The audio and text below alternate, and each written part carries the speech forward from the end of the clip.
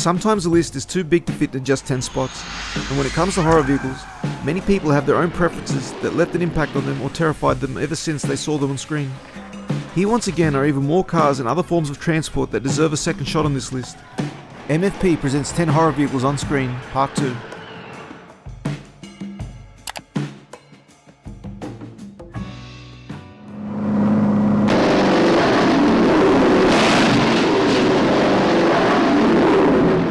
The third part of the anthology 1983 horror film, Nightmares, titled The Benediction, featured a possessed pickup truck that borrowed a number of cues from the likes of other Man vs. Machine films.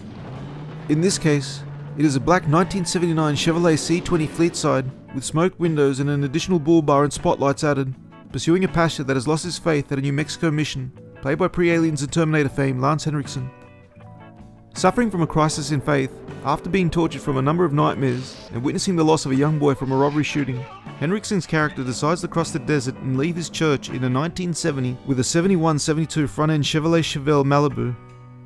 It is there does he come across the black pickup that seems to randomly and magically appear on the road, roaring its V8 engine and attacking the fleeing priest.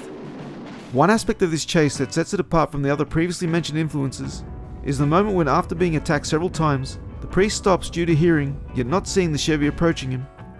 It is here we the audience and Father Frank discover that this is no ordinary truck, where in an almost Tremors type fashion does the pickup travel under the earth and emerge by jumping out of the ground, proving to the father that this is indeed a supernatural entity chasing him down.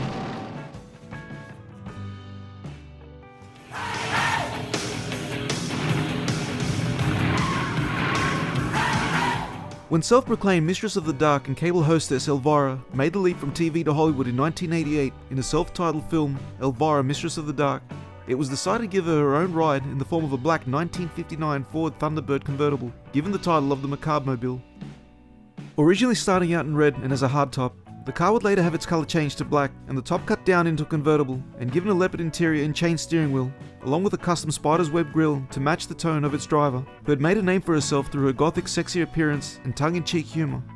A persona created by showgirl turned actress Cassandra Peterson for her then TV show Elvira's Movie Macabre that originally ran from 1981 to 1993, Peterson quickly became a recognised face within LA and later nationwide thanks to involvement with Coors Beer and their Halloween campaign. Come the closing years of the 1980s, Elvira was to get her own feature-length film, and it was Peterson herself who chose the Thunderbird when she saw it on the streets and was convinced that this was to be Elvira's mode of transport. The car itself did not do much in the film, nor have any supernatural elements to it, and despite coming with a stock 352 Ford V8 with 300 horsepower, though according to Peterson herself, the chosen Thunderbird could barely run under its own power, and was either trailered around or pulled along by towing wires. The car would be auctioned off after filming ended and eventually returned to Peterson, who bought it back in poor condition years later, and first sent it to Hollywood car customizing legend George Barris to restore it. The Macabre-mobile then made its way on Accounting Cars on the History Channel and was given a full restoration by Danny Coker and his team, and now rests as part of Coker's car collection in Las Vegas.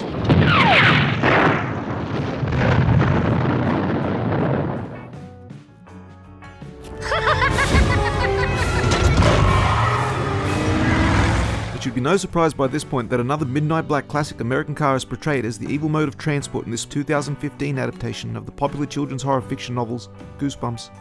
Though different to its original book illustration and depiction, personified in this instance for its live-action adaptation starring Jack Black in this crossing of reality and fiction, retelling of the classic stories of the series, the vehicle of mention is a 1969 Lincoln Continental Mark III, which is a direct homage to the 1971 Lincoln Continental from the 1977 horror classic, The Car.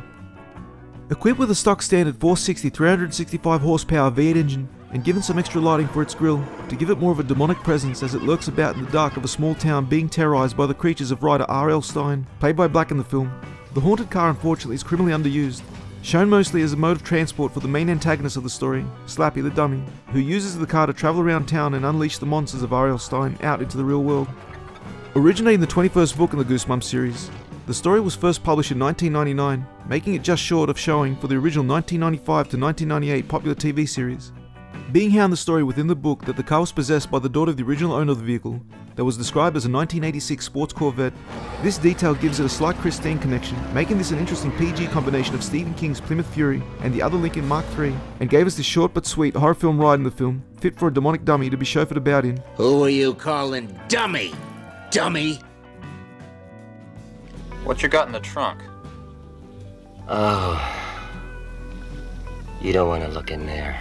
With Repo Man being the first feature-length film he would write and direct, British director Alex Cox would later gain fame for his Gary Oldman starring biopic Sid and Nancy, yet it was this 1984 oddball of a film that gained him early attention. The story centered on a young punker named Otto, played by Emilio Estevez, struggling to make ends meet until he comes across Repo Man Bud, played by veteran actor Harry Dean Stanton, who introduces him to the business.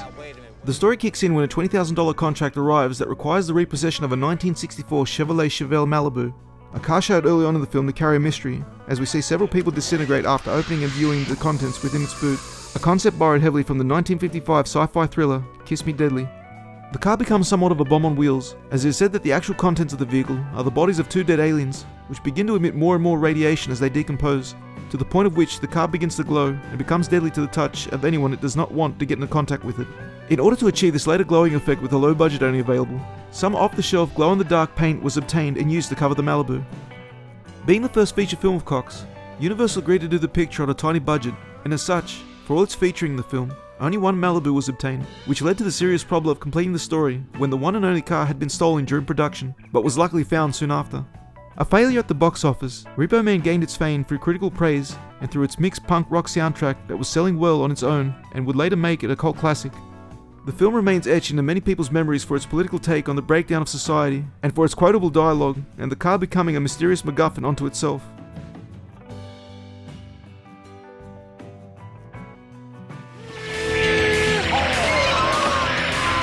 This boy feels the need for speed. With the Nightmare on Elm Street franchise showcasing a number of different forms of horror transports, it is the 5th installment, The Dream Child, that takes this spot on the list. Being no stranger into bringing dream vehicles into the nightmares of his victims, as was the case with the 1958 Cadillac Series 62 convertible bearing his red and green motif at the end of the original Nightmare on Elm Street film, Freddy Krueger enjoys torturing the teens from Elm Street and would at times take them on some wild rides. This was no more evident than when the previous film survivor Dan was forced into another loop of dreams by Freddy, as the character struggled to reach his girlfriend Alice when the warning of Freddy's return had reached him. First trapping Dan, played by Danny Hassel in his pickup as he falls asleep behind the wheel, it is after he makes his escape and happens to come across a key-ready 1988-89 Yamaha VMAX 1200 motorcycle does the nightmare really kick in. What follows is a scene where the VMAX is seen flying down a highway as it slowly morphs Dan into what can be described as a living machine as it strips away parts of his body and fusing him into the vehicle.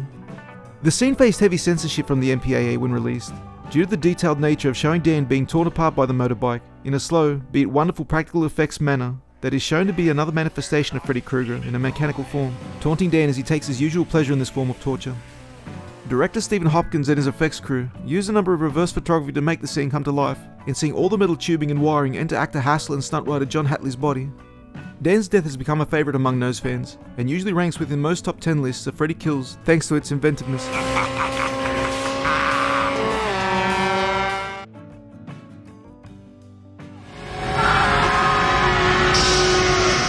Being no stranger to demonic vehicles, as it has been referenced before several times on similar lists, writing legend Stephen King once again brought back this presence in the 1991 made-for-TV adaptation of his short story, Sometimes They Come Back, with a classic 1950s American Cruiser V8 that saw said car return from the depths of hell with its driver and passengers to seek revenge.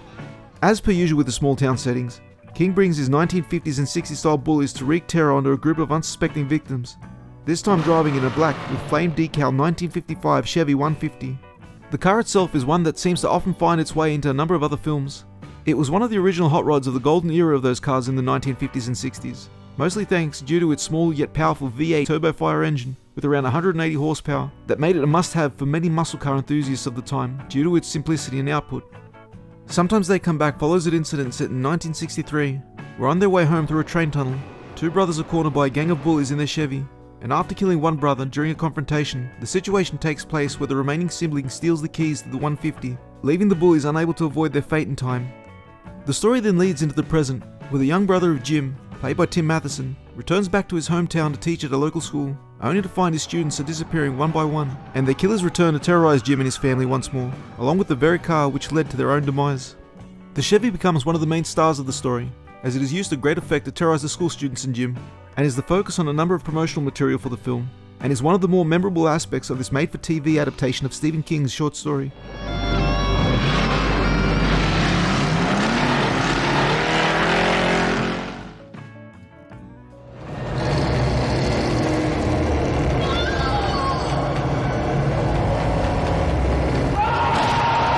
A made-for-TV horror film that took a number of inspirations from the likes of Steven Spielberg's Duel, Wheels of Terror did not make the same lasting impression on moviegoers. Yet for those who saw it when it was first released in 1990, it is a mostly forgotten film that has its own following of sorts among its fans.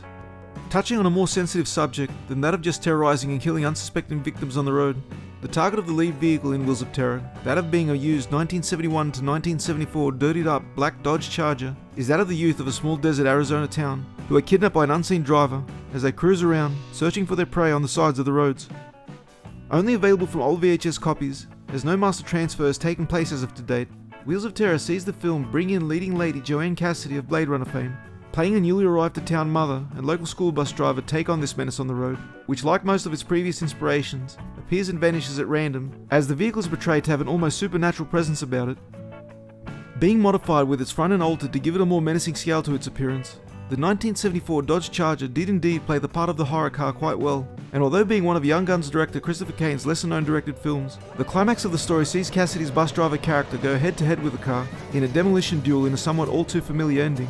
Although it was panned by critics of the time, Wheels of Terror is still remembered by those who caught a glimpse of it when it was first released, and have since gone on to praise the film for what it tried to achieve, and have some spooky memories seeing this car chase down and take its unsuspecting victims as it lurked about waiting in the background.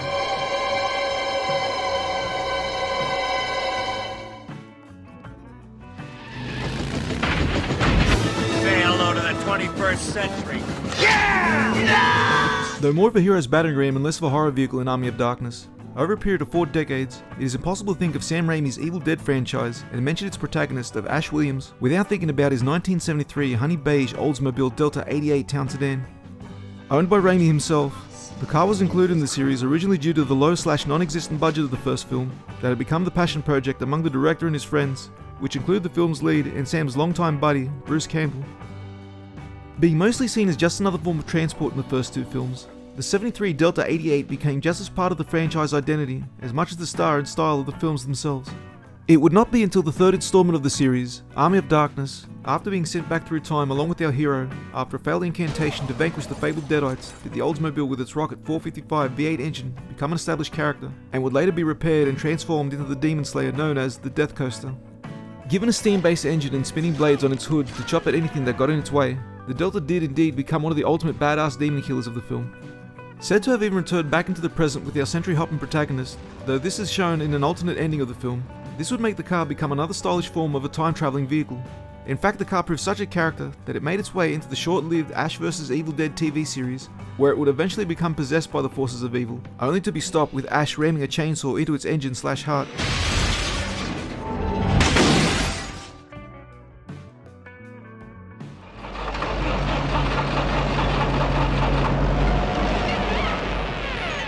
Loosely adapted from a 1944 novella of the same name by Theodore Sturgeon, Killdozer even made its way to a Marvel comic adaptation that same year of its release, in an issue of Worlds Unknown #6.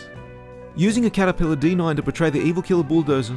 this 70s TV movie was one of the earliest blueprints for the possessed vehicle subgenre that would follow soon after. Set on an island 200 miles off the coast of Africa, the film follows the idea of a mysterious meteorite crash landing on Earth, only to be uncovered by an excavation crew, which leads to some alien entity possessing one of their dozers. With a limited cast, the story becomes one of survival, as the contracted crew are being hunted down and killed off one by one, as all attempts to stop the machine constantly fail. Limited by its budget and less than A-list cast, the film is one of those rare instances where, despite lacking in wider theatrical and international distribution, it did gain a cult following, and has had several elements borrowed from over the years, and has been referenced in other pop culture outings, such as Mystery Science Theater 3000 and Planet Terror. Lacking in the speed and pace of a lot of other horror vehicle movies of that era, as the top speed of the D9 was that of about 7.5 miles per hour, and given the limited cast and secluded location, the film succeeds in building and maintaining tension throughout its short hour and 13-minute runtime, and is an interesting look at an idea of vehicle possession early in its conception. Over here!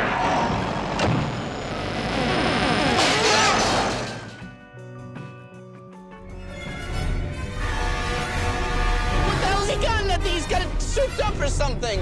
The bane of one YouTuber's existence for not including it in the first top 10 list, and has been asked about for over and over again to the point of bloody madness. The 2001 film Jeepers Creepers is a horror film that seems to have gathered a rather large following over the decades since its release. One of the reasons has been due to the inclusion of what many have claimed to be one of the scariest vehicles on screen in the form of a modified 1941 Chevrolet heavy-duty COE truck, which was our first introduction to the killer of this film. As old and decrepit as the truck appears on the outside, somewhat mimicking the killer that drives it, the Chevy is shown to be more powerful than it appears, as it would seem not to be carrying its original 216 cubic inch Blue Flame 6 with around 80 horsepower output, due to being more than a match in chasing down a 1960 Chevrolet Impala, driven by the two leads of the film. Though denied by its filmmaker and having any connection, the opening scene and idea of a man and woman coming across a mysterious vehicle while driving along a country road, being witness to some suspicious activity taking place, seeing the dumping of what appeared to be a body wrapped in a bloody sheet in a remote location, was discussed and played out in a very similar manner in an early 90s episode of the TV series Unsolved Mysteries. Initially 3 trucks were custom built for the film, one of which was an empty shell for specifically needed static scenes, while the other 2 were used for driving sequences. With its attention-grabbing custom license plate and spooky as hell horn, the truck was the first presence we got of the film's main antagonist, as it perfectly captured the character and would later be shown to be a somewhat demonic creature that feasts on unsuspecting motorists along country roads. Yet as a number of fans have pointed out, it is the truck that is the real star of this early 2000s horror flick. If you like this video, be sure to hit the like and subscribe button in order to help this channel grow and to bring you more content like this one, as your support is what keeps this channel going.